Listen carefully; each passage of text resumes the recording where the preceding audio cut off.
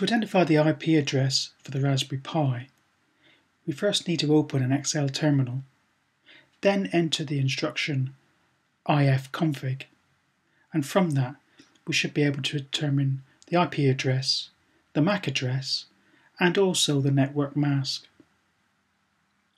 To open an LX terminal, click on Accessories and LX Terminal from the submenu.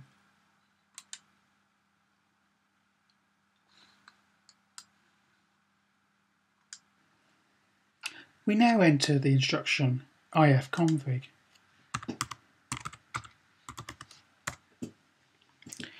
We can see that there are now two interfaces, the Ethernet 0 interface and the loopback interface. We need to use the Ethernet interface and then identify the MAC address, the IP address, and the network mask.